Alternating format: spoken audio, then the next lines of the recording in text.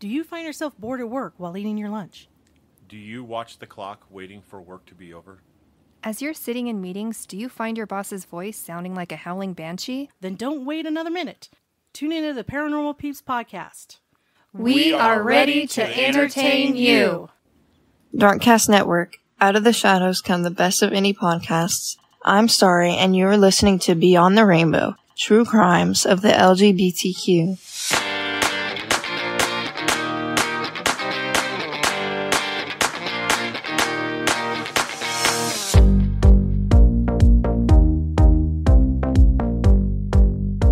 Hey, my language can be strong, like The Rock.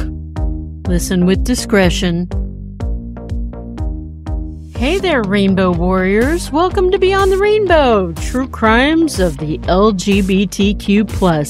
I'm your host, CJ. We are entering into part 2 of the Smiley Face Killer series that I wanted to cover. Last episode, we were in Pennsylvania, so this episode, we're going to move into some other states.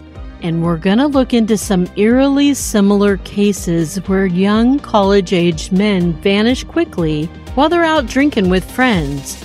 And then they reappear deceased, allegedly drowned in a body of water. If you haven't listened to part 1, you might want to go back and do so to be on track with this episode. So, a quick recap. The Smiley Face Killers is a theory. It's based upon the investigations of a couple retired New York City detectives and a criminal justice professor. I call this group of professionals the SFK team, which stands for Smiley Face Killers Team. It consists of retired detectives Kevin Gannon, who last episode I accidentally called Keith Gannon, and Anthony Duarte, as well as Dr. Lee Gilbertson. And they've been under the belief since 2008 that there isn't just one killer out there taking the lives of these young men, but rather domestic terrorist cells that are responsible for many of these hundreds of deaths, even though they marked the start of the killings in 1997. The SFK team feel that these hundreds of deaths, with all the victims being college age, having a good education, being athletic, either working their dream job or working towards it, and being out the night they disappear at a bar drinking with friends, and then they end up days, weeks, months in a body of water is no coincidence. Nor are most of the deaths accidental drownings like law enforcement and coroners have declared. Also, in a number of the cases, a graffitied smiley face has been found near where many of the victims are pulled from the water. Thus the moniker, the Smiley Face Killers. While you and I most likely won't solve these cases, it is important to shed light on the possibility that these victims are victims of homicides. The SFK team's existence is to try and prove their theory and hopefully get some, if not all, of the cases reopened by law enforcement agencies. In last episode, I told you over 300 young men were suspected victims of the Smiley Face Killers. That number was from 2017. I found an update as of 2023. And the SFK team now believe that that number is closer to 680 plus possible victims, which means in 6 or 7 years, the numbers have more than doubled. And even currently, there's a string of young and youngish men drowning in Austin, Texas at Lady Bird Lake. There's been mention of these deaths possibly being perpetrated by a Smiley Face killer cell. So this episode, we're starting off in Minneapolis, Minnesota. The year was 2002. The victim was 21-year-old Christopher Jenkins, who went by Chris. He was good-looking, a swimmer, a runner, a bicyclist. He was attending the University of Minnesota as a senior business major, whose grade point level was very high. Chris was all about his friends, though, and making them laugh. They loved his sense of humor. Chris loved music and dancing, and while he was a business major, he wanted to start law school upon graduation. His hopes and dreams were to become a lawyer, do some traveling, get married, and start a family. He was out with friends at a bar in Minneapolis on Halloween night. When he left or was possibly kicked out of the bar around midnight, he vanished while wearing his Halloween costume. His Halloween costume, which would probably be considered in poor taste today, was that of a Native American. 4 months later, Chris's body, still clad in his Halloween costume, would reappear floating in the Mississippi River on his back. His arms were neatly folded across his chest, almost as if he had been positioned that way. And for being in a turbulent body of water to be found in that position, it's odd to say the least. Months later, a jailhouse snitch who was incarcerated on unrelated charges came forward and claimed that Chris was thrown from a bridge into the river.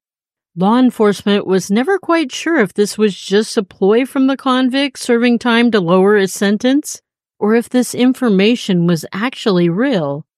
However, the information they were given reopened Chris's case 4 years after his case was closed as an accidental drowning. While Chris's case might be open, nothing more has come from it. Rest in power, Chris. A 22-year-old missing persons case from Stearns County, Minnesota has some people wondering if 20-year-old Joshua Geeman could have fallen victim to the Smiley Face Killers. He fit the criteria. He was young, handsome, athletic build, and he was intelligent. On November 9, 2002, Josh left a small party where he and some campus friends were playing poker. Around midnight, he was walking home through the campus to get to his dormitory room. But as far as anyone can tell, Josh never made it back to his room at all. Law enforcement found about 28 pictures of men on Josh's computer. They theorized that Josh might have been exploring his sexual identity. That's just one of the theories that they had, that maybe Josh left the party early to go hook up with one of the men in the pictures. They even posted the pictures of all the men that Josh had pictures of to see if anyone in the public could help identify any of them. There's no word if anyone came forward from that particular post. Another theory was that Josh had drowned in a lake on campus walking home, but there was no body ever discovered in that lake. I guess Josh's case and the photos of the men were also released on the show Unsolved Mysteries, and after that, quite a few tips came in about some of the men. But investigators were never able to get a solid lead on what happened to Josh. To this day, Josh remains missing. Victim of the Smiley Face Killers or of something else we just don't know. Josh is presumed dead, but with that presumption, I just don't feel right wishing him to rest in power. I would rather hope he resurfaces alive someday instead. Now we're going to head to Wisconsin and work around that way until we get back east. 21-year-old Lucas Homan went by Luke. He was attending and a senior at University of Wisconsin in La Crosse. That would be in 2006. His parents were pretty worried from the start of his college career, as they knew 7 young men had disappeared in the past, and they were found drowned in the nearby Mississippi River. Luke's mom especially would say, "Stay away from the water," almost every time when she had a chance to talk to Luke. And Luke, he would just laugh and assure he hadn't even seen the water since he'd been there. And all the activities he participated in had nothing to do with being near the river. Besides that, Luke didn't really like water locations. So he was not the kind of guy that would purposely head out for a day at the river, the lake, or the beach.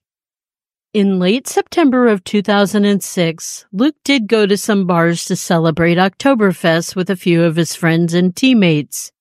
Luke was on the university's basketball team, and in high school he had been a star athlete playing both basketball, and he was the quarterback of his football team. The night Luke went out with his buddies to a bar, he had a good buzz on, but he wasn't totally wasted. He was coherent in his speech and he could walk just fine. His friends' plans for the night was to go bar hopping. Have a drink or two at one bar and then head on to the next. After the first bar, his buddies were ready to go, But they didn't see Luke, so they left anyway to the next bar. But Luke was still at the first bar, and it didn't deter him when his friends left. He found another friend that he knew at the bar. This was a 19-year-old kid named Austin Scott. Oh, the world of fake IDs. Anyway, Luke hung out at the first bar with Austin until around 12:30 a.m. This is all according to Austin, by the way. Austin also said that Luke had a verbal altercation with 3 men at the bar, and then he decided to just leave. Okay, so it's 12:30 a.m. Luke is probably a little drunk, and a little heated if he was in an altercation, and then he left the bar alone. Austin said the 3 men left too, but then they came back about 20 minutes later, and then they started a fight with Austin, even breaking a beer bottle over Austin's head. Bleeding, Austin also decided it was time for him to go home. The following day, Luke was nowhere to be found. He was supposed to be at a golf tournament, but he didn't show up for it. His original friends that he went to that first bar with, they were starting to get worried about him, and around 9 p.m., one of them went to the police station to file a missing persons report on Luke. Police interviewed the friends Luke was seen with at the bar, as well as Luke's roommate, and while his friends were being spoken to by the police, Austin was running his mouth to other college students about the altercation Luke had been in with 3 mysterious men. When fact-checking, police did find out, yes, there was indeed an altercation the night Luke vanished. But it happened out in the alleyway between a band member who was playing at the bar that night. He was out in the alley loading his equipment into his van, and there was a drunken dude out there who was pissing on a wall, and he got some urine on the band member's amplifier. Surveillance cameras show that the man pissing on the wall was not Luke. Austin gave the same story to the police about the fight with the 3 men at the bar, how they followed Luke out when Luke left, and how the 3 men came back into the bar and hit him over the head with a bottle of beer. But when police learned the truth, Austin was arrested for hindering a police investigation, in which he had to spend 48 hours in jail for. It also didn't help that Austin's story kept changing, and the police found out that the bar didn't even sell beer in glass bottles the night in question, but rather in plastic cups. The cops knew Austin was a liar. His story changed like 3 times. However, Austin has never been a suspect in Luke's disappearance or death. It just seems as though Austin was starved for attention, and he would say anything to make himself sound exciting. 3 days after Luke went missing, search dogs had tracked his scent to Riverside Park next to the Mississippi River in downtown La Crosse. Divers searched the water, and they found Luke's body close to the shore. It was about 10 feet from the surface. And there was a spray-painted smiley face near where Luke's body was discovered. Of course, the autopsy report for Luke came back as accidental drowning due to intoxication. I don't know about you warriors, but I'm really having doubts about many of these cases being accidental.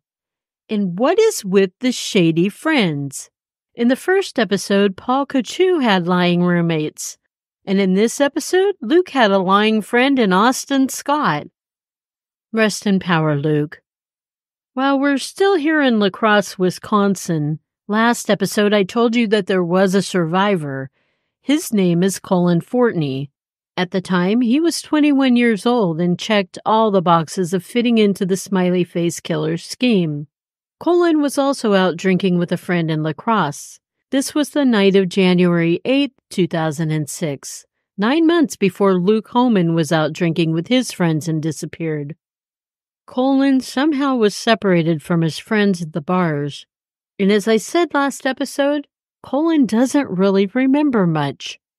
He doesn't remember walking to the river or falling in. He does remember swimming against a cold current and finding a slab of concrete that was anchored to the side of the river. He grasped onto it, and he warily pulled himself up on it, He laid there until he had the strength to walk himself to a nearby hospital. At the hospital, Colin walked in wet, muddy, and shoeless. He was treated for some superficial wounds, and he had a toxicology test taken. His report came back with only alcohol in his system, no drugs. Was Colin's near-death incident at the hands of the Smiley Face killers? Or was his situation one of a drunk young man who was too drunk to remember his night and just not cognitively aware of what he was doing until the cold water of the Mississippi sobered him up? To this day, we just don't know. Another La Crosse, Wisconsin case, and there are several others that I'm not covering, but this one took place in 1998, when 19-year-old Nathan Kapfer had just finished DJing a local party, and then he headed to a pub with some of his friends. Nate's friends described him as being a very level-headed guy who got pretty good grades. They also said when he drank, he was never belligerent or wild and crazy drunk. But the night of February 22nd, 1998, the bartender at the pub refused to serve Nate anymore because he seemed overly intoxicated. This agitated Nate, and the police were called to deal with him. But instead of putting Nate in the drunk tank overnight after he registered a 0.077 blood alcohol, because it's just under the legal limit, the police released him around 2 a.m., and they gave him 4 citations for being drunk and disorderly in public. Not long after police released Nate, his belongings, a hat, a wallet, and the 4 police citations were neatly sitting next to a statue of an indigenous man in Riverside Park, but Nate was nowhere to be seen. Nate's body would reappear 42 days later in late April in the Mississippi River in La Crosse. It now had a blood alcohol level of 0.22. Now, while his autopsy report said he had no injuries or trauma, he did have a mastoid petrous ridge hemorrhage. This is an injury to his temporal lobe located in his brain, and it could have been caused and probably was caused from blunt force trauma to his head. With his alcohol level being so much higher than it was when police initially gave him the citations 42 days earlier, they believed he must have found somebody else to drink with in the park after they released him.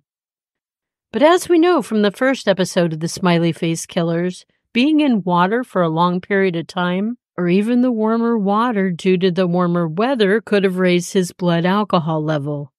Nevertheless, I do wonder, since it would seem according to Nate's friends that he was acting a little more boisterous than he normally did after drinking, could Nate have been drugged? I think there's a good possibility he was. Rest in power, Nate. Let's head over to the Illinois and Indiana area with the case of 21-year-old Brian Welzian. Brian had been described as easygoing, athletic. He was a finance student.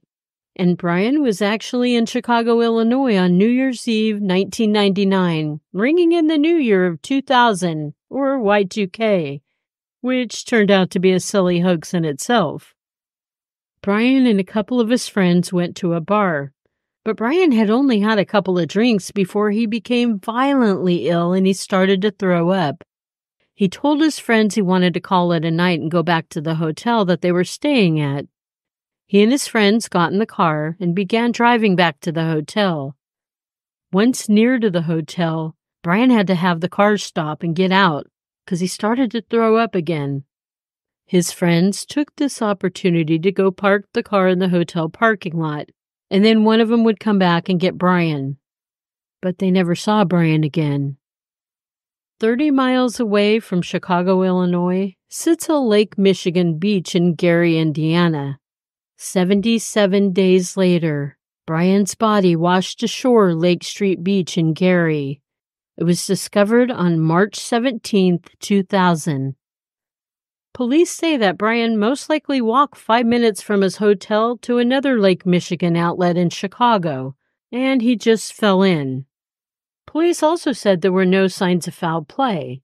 But, of course, they've said that pretty much for all the cases because they don't bother to investigate them further. They immediately closed Brian's case as an accidental drowning. The SFK team has been fighting to reopen Brian's case as a homicide, and I see why, too. He fits the criteria of many of the other victims. Plus, Brian was throwing up. It's hard to believe anyone that ill would want to take a brisk walk in under 30-degree weather in Chicago if they've been violently throwing up.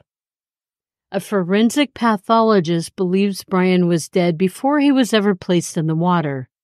And after presumably floating in a lake for 2.5 months, his autopsy reported only slight to moderate decomposition, no real discoloration or skin slippage.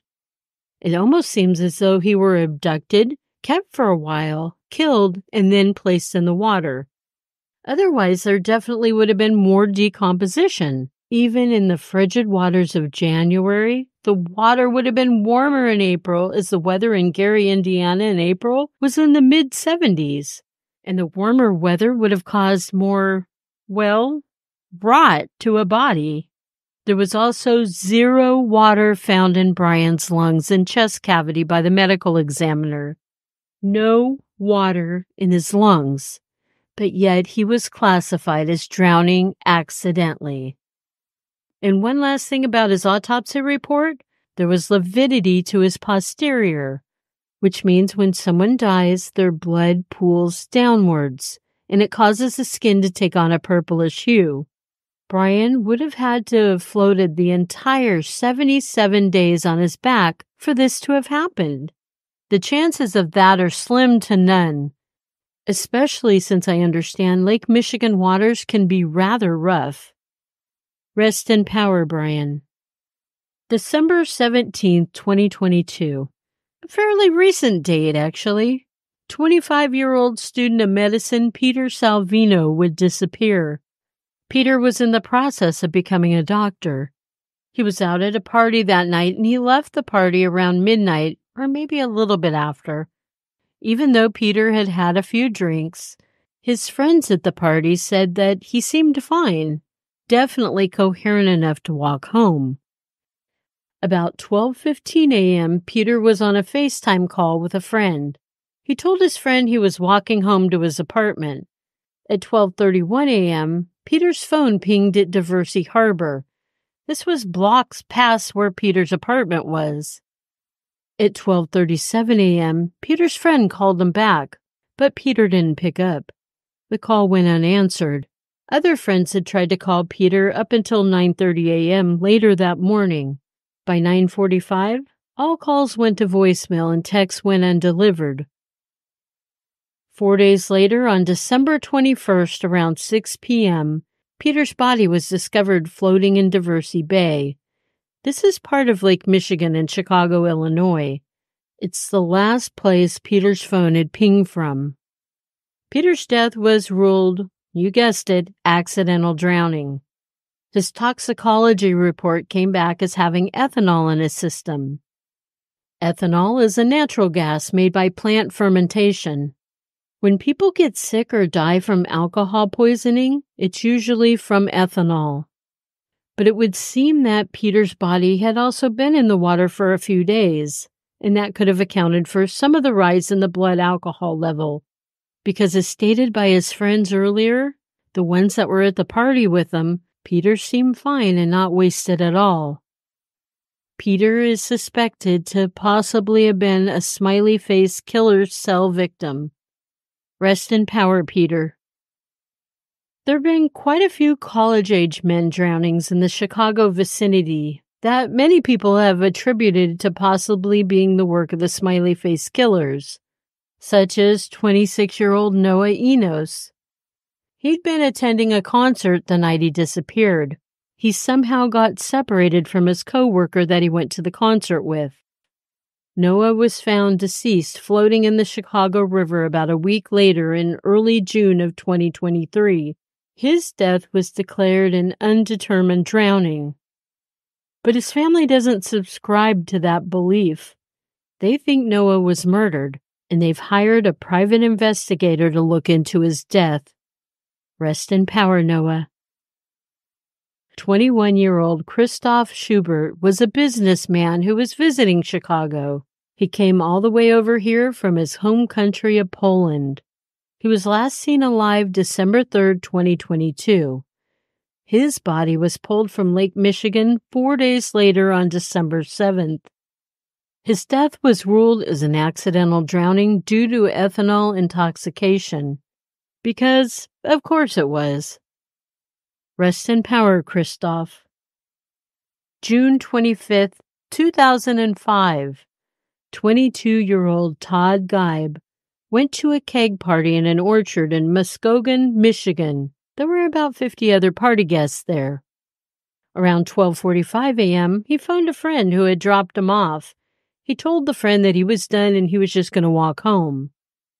At 12:51, he called that friend back and all he said was, "I'm in a field," and then he hung up. Over the next few minutes, the friend tried to call Todd back. The first time she got what sounded to her like either breathing or the wind. The next time, there was no answer. Todd's phone was not used again after 12:57 a.m. The following day, when Todd didn't show up at home, a search party went out to the orchard and they looked for Todd. This was done for 3 days in a row, but the searchers found nothing. During at least one of the searches, aircraft was used and there were at least 1,500 searchers, but still nothing of Todd. 22 days later, a couple went to Overhaul Lake, which is a remote lake that was somewhat near the orchard that the party was at. They found a deceased Todd standing in the lake, not floating, but standing up in the water, which if you think about it, this would be a really scary thing to find. Todd's autopsy was labeled undetermined death, but the cause of death was called an accidental drowning. For being summer, there was very little decomposition of the body. He had 0 fluid in his lungs. But his toxicology report came back as having antidepressant drugs, 500 nanograms or 5 grams of the stuff in his system. Todd wasn't on antidepressant drugs, as he was never diagnosed with depression. The drug was something that could easily be crushed and stirred into someone's drink without being detected. The medical examiner determined Todd had been dead 2 to 5 days before being put in the water, which makes me wonder why the hell would the medical examiner say it was a undetermined drowning? That's so stupid. And where was Todd the 3 weeks before his body was found? There was a smiley face painted on a tree near where his body was discovered. And later, someone put a smiley face sticker on his grave marker. That's so fucked up. His case remains unsolved, and it's been closed by Michigan State Police. They say it was an accidental drowning, so they have no reason to look into it further. Except for the boy had no water in his lungs, you idiot. I bet if he was a kid of law enforcement, they would have never closed the case until they had some answers. Rest in power, Todd. In Columbus, Ohio, there'll be 2 cases I'd like to talk about. The first will be that of 26-year-old Joey LaBute Jr. He had graduated from Ohio State University at the age of 21 years old, and he had since been working for the financial firm of Morgan Stanley. Joey was pretty much a homebody, but on Friday, March 5th, 2016, he decided to make an exception and go out with his cousin and her husband for a night out on the town. They went to the Union Cafe, which is touted an LGBTQ club. Sometime later that night in the crowded bar, Joey lost sight of his cousin and she lost sight of him. So she did what most of us would do and texted him several times.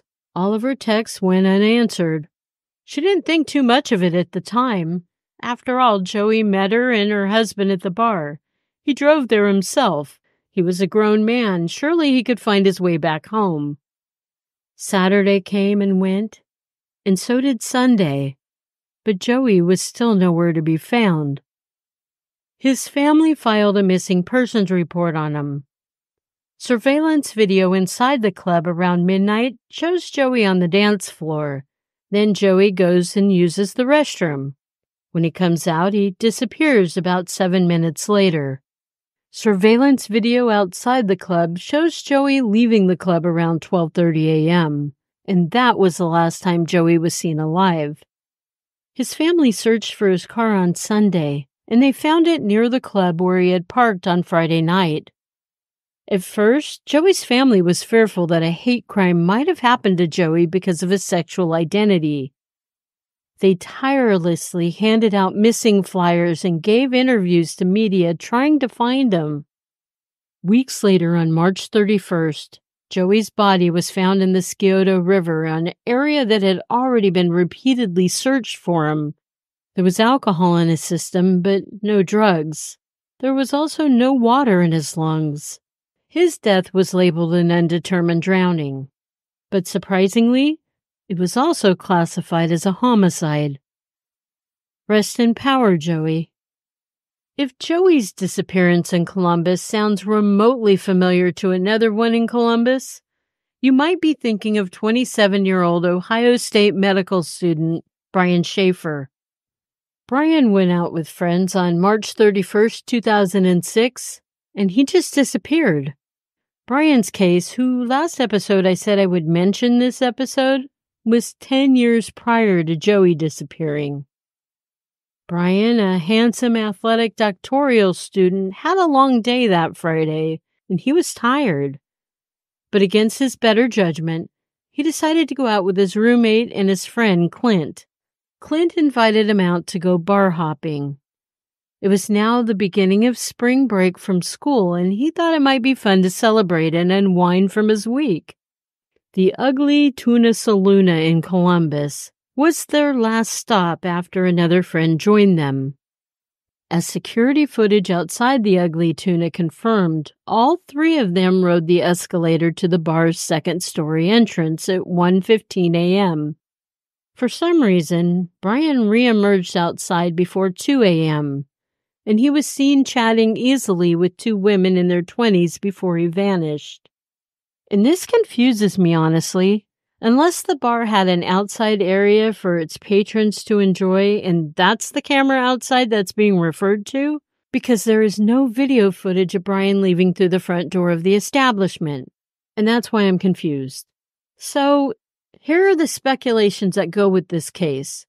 Brian is either stuck in the walls of the bar that has since been closed down, which many Reddit users seem to believe, or he left through the back door, which also was an entrance to a construction site behind the bar. The construction site was very chaotic, and it seemed like a very dangerous place for someone in the middle of the night to be.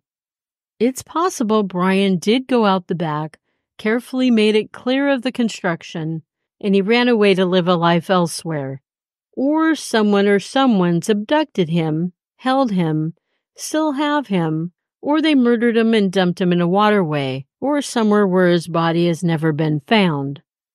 There are lots of possibilities here, although being a victim of the Smiley face killers really makes the most sense to me. Brian, yes, had recently lost his mom to cancer, but that spring break he was planning to propose to his girlfriend according to his friends, so he was making plans for his future. I don't think he ran away, and I don't think he took his own life. But there is one really odd thing to me about Brian's roommate, Clint. Clint refused to take a polygraph test. Polygraphs are pretty much shit, but declining one really makes you look guilty even if you aren't. In 2020, a believer that Brian had just ran away from his life sent a photo of a homeless man in Tijuana, Mexico to the FBI. Now, while the picture looked uncannily similar to Brian, the FBI ran facial recognition tests, and they said it was not Brian. I sure do hope the mystery of missing Brian Schaefer will someday be exposed and no longer baffle those of us who know the case. And I hope that they'll recover Brian alive. That would be amazing. Okay, I have just 2 more cases for you on the East Coast. Even though I could probably do a whole freaking season on the smiley face killers.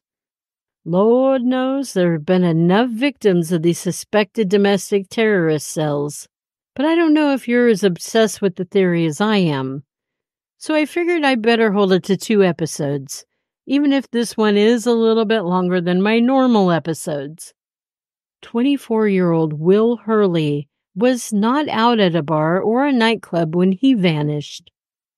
Will was at a Boston Brewers hockey game in Boston, Massachusetts on October 14, 2009. At halftime, Will left the stadium to a quieter spot to call his fiancée.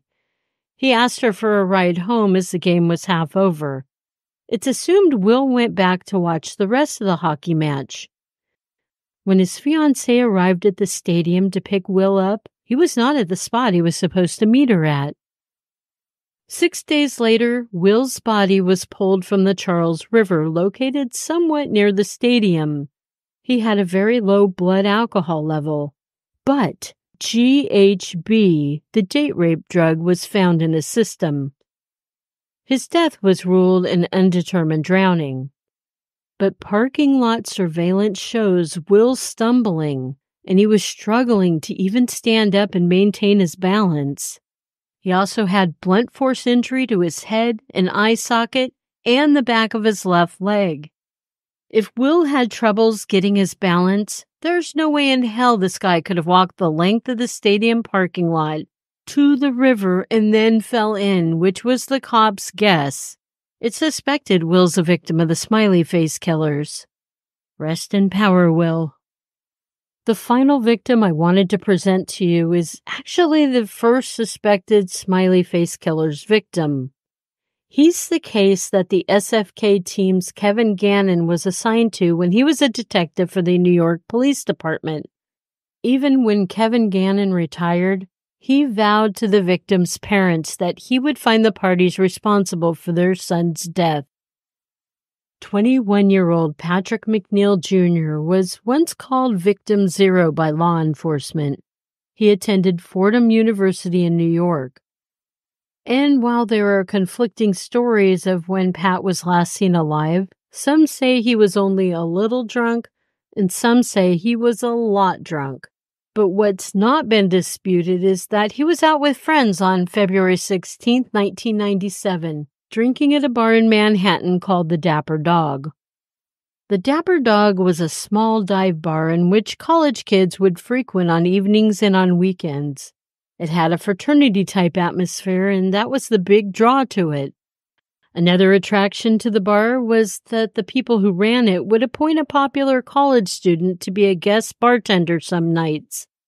The bar's hopes were that by appointing a student, it would draw in more students to come in and support their friend tending bar, and it would loosen their wallets. The student being honored as guest bartender was someone that Pat knew, someone he shared a living space with along with 6 or 7 other guys. Pat and the guy didn't really like each other, but still Pat thought he would show up and give his support to the guy. Apparently there were several that lived with Pat that didn't really like him. They thought he was a womanizer and that he spent far too much time in front of the mirror preening his looks. Before closing time of the Dapper Dog, Pat bid his friends a good night and he told them he was headed to the subway to catch a train back to their home in the Bronx. He waited out front of the bar for a while. Supposedly he was waiting for a female friend who was in the bathroom, and then she was saying her goodbyes. But when the girl didn't show up after a while, Pat got tired of waiting, and he walked off down the street. He is seen on video surveillance for 2 blocks, and then he turned the corner and vanished. Witnesses came forward later saying they saw him attempting to walk down the street, but he would stagger, fall, then get back up and stagger some more, fall some more, get back up, and repeat. Those witnesses also saw an occupied car that was double parked in front of the bar. The people in the car were watching Pat, and when Pat started to walk away from the bar, the car would follow Pat, and then it would stop when Pat fell, and then follow him again every time he tried to walk. Only a partial plate was able to be given for this car. Days and weeks went by and Pat never materialized, causing many searches of the area that just came up empty. Finally, months later, on April 7th, 1997, Pat's badly decomposed body, only dressed in socks and blue jeans, was found floating in the waters of the East River off a pier in Brooklyn. The medical examiner quickly determined that Pat's death was a homicide, and that he'd only been floating in the East River a day or two. There was housefly larvae found in his groin, and the examiners were adamant that the larva was from an indoor, not an outdoor fly. To me, those pesky little fuckers all look alike. I didn't realize there were indoor and outdoor flies. Pat had rope burns around his neck, and the lividity of his body had shown that he died face down. That's where the purplish color from his blood pooling was, which was another determination that he wasn't in the water long because he was found floating on his back.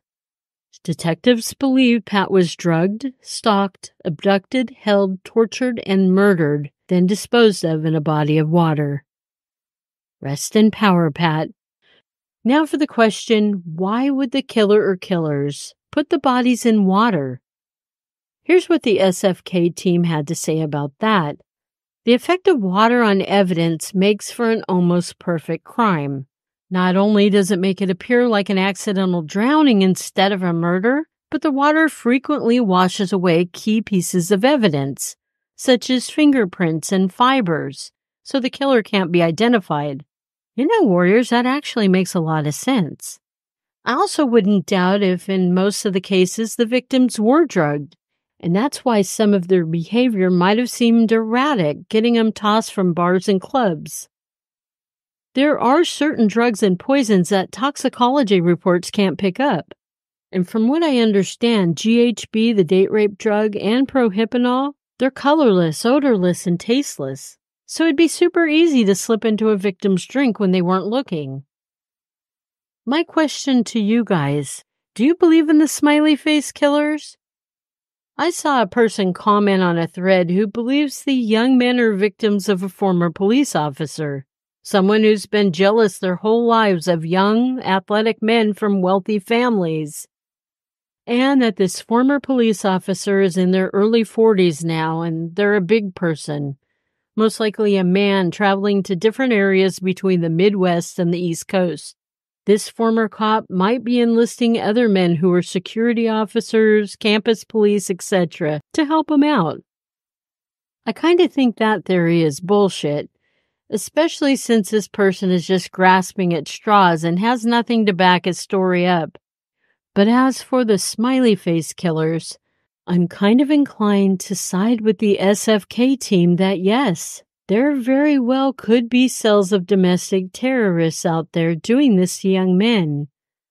I'm not so sure there's thousands of people, and that the cell clusters consist of 10 to 18 people per cell, but I do kind of believe this theory.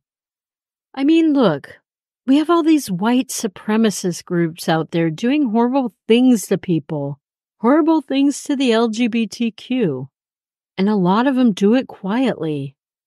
And to be honest with you, I'm not 100% sold on the smiley face insignia being an indicator left by the cells. If the smiley face graffiti were the insignia of the killers, I think that there would be one painted at nearly every location site that a victim was found, and not just sporadically. But I do believe many of these young men were targets for someone, or a group of someones, and that these drownings of upwards of 680 young men since 1997 are not coincidental. Apparently something similar is happening like this in the UK, and the killer's moniker is the Manchester Pusher. But all in all, I would love for you to weigh in on what you think about the smiley face killers, warriors. I love you. You matter. Remember, it is not a crime to be gay. It's not a crime to live your truth. Unless you're a murderer.